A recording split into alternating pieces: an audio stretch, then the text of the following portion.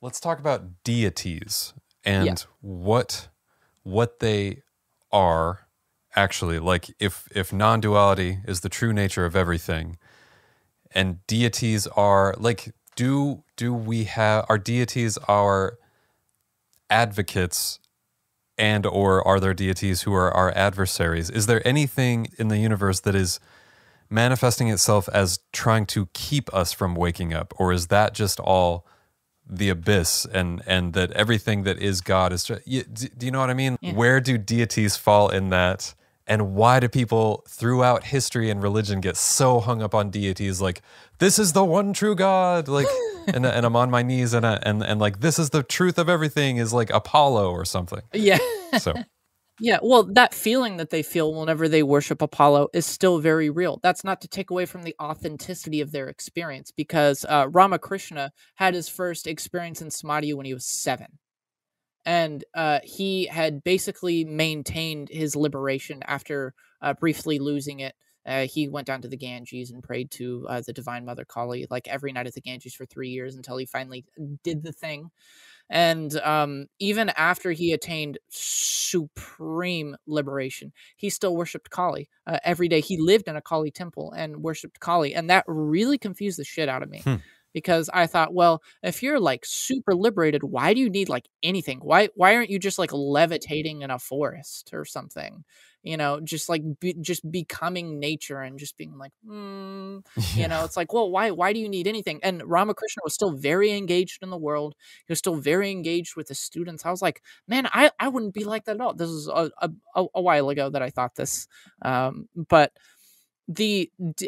what the deities do is they help us learn that we can imitate and assimilate and innovate that behavior. So that first part of that deity that we do is we find a deity that we like, and we embody those characteristics in our day-to-day life. We can imitate those characteristics. So if you're naturally a very introverted person and you're very shy and you don't have a lot of force behind your speech and you're scared of public speaking, or you're just not a very assertive person, but you find yourself in a world that is very assertive and you need to you know, put your foot down in life, you'll maybe go to a Kali temple and hear all these hymns and praises to Kali, and you'll see Kali naked, holding a severed head and feeding that blood and having severed arms as a skirt, and you're gonna go, holy shit, okay, cool. And then you can worship Kali and then feel that power, and then you can emulate that power, and then that'll make you more strong. Kali has nothing to do with the fact that you now feel more powerful, but Kali serves as another reflection of yourself. And you realize that what these deities do is you can take those attributions and go inwards, but then all you need to do afterwards is go inwards, and then you can kind of edit your own emotional stance, because you realize how fluid and impermanent the self is by the fact that it can just worship a god once and then your personality totally changes, kind of like how little kids emulate superheroes after they see a movie. It's the same thing. It's never changed. But returning back to that childhood like innocence of imitation is really important, because what that does is that breaks the mold of being a jaded adult, which is really important. So that's why deities are really there, because they can help you return back to that purity, and they can help you be okay shedding that sense of self and embodying a new behavior. But the failure comes in when people can't separate themselves from the deity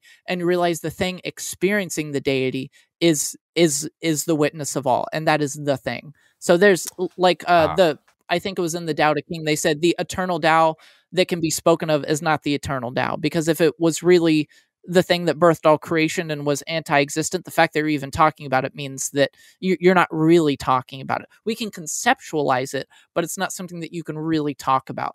So there, a lot of the experiences that people have with those deities is still very real. And that's why I still think deities are super important, because at first my stance was like, man, fuck all this shit. Fuck LBRPs.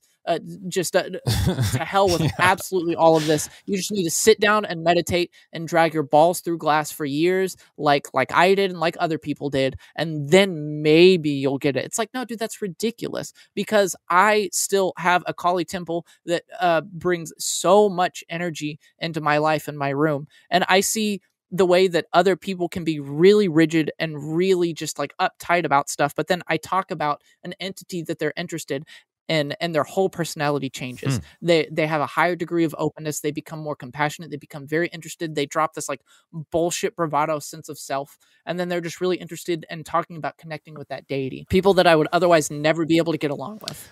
Hey, what's up? This is Josh, and the clip you just heard is from my show, ZEIT Heist. It's in all the podcast places. You know where to get your podcasts. It's there. It's also on YouTube, which is the best form of it because you get all the video stuff too. Am I going to beg you to subscribe? Am I going to beg you to like it and on the channel? No, I don't give a shit. Do what you want. But if you're interested in the occult, spirituality, meditation, all that stuff, you'd probably benefit from listening to it. So, thanks.